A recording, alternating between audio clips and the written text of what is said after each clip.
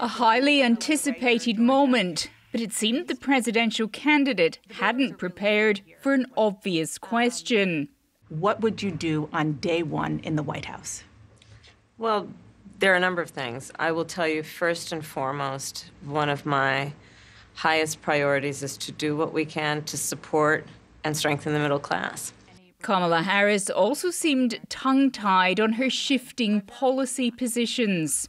I believe it is very important that we take seriously what we must do to guard against what is a clear crisis in terms of the climate. And to do that, we can do what we have accomplished thus far.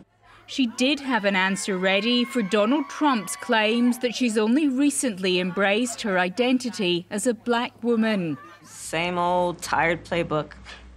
Next question, please. It's common for candidates to do an interview with their new running mate after the convention. And Kamala Harris brought her VP candidate to her first sit-down. The Minnesota governor appeared to agree he had misspoken when he said he had carried weapons in war. My wife, the English teacher, told me my grammar's not always correct. Kamala Harris appeared a little uncomfortable in this environment, and there was none of the joy on display that she and her running mate have sought to project in their nascent campaign. While she certainly ripped off the Band-Aid by sitting down for the interview, it won't ease the pressure on her to prove she really can shine without a teleprompter.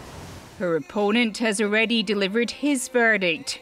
And she didn't look like a leader to me, I'll be honest. I don't see her negotiating with President Xi of China. Donald Trump and Kamala Harris will go head-to-head in less than 2 weeks' time in a debate. Both now know how fateful one of those can be.